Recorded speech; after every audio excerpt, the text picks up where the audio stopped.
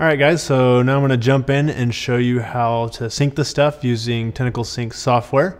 So you can open it up, add the files, and let's check here.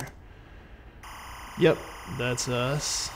That's my ugly mug. So we'll go ahead and import all this in. Bam. Analyzing, and we're here. So if I double click on this, it'll open up in here. Hey everybody, my name is Jeremy. I'm a production sound mixer. And it's already been sunk. We are good to go. So both audio and the video is there using the time code that we use. Rolling. It's there, sunk, already ready to go. Hey everybody, my name is Jeremy. Really does make life easy. Just by using the time code audio that was recorded on the camera and the time code from the recorder.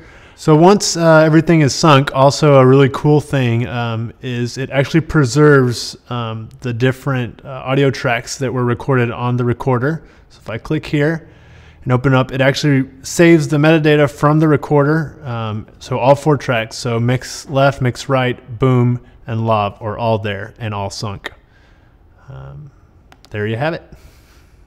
Cool, so now that everything is sunk and here, you can export it as a MOVI, you can export it as a XML, you can export it as a AAF. So it gives you quite a bit of options, and it's really here just to make life simple.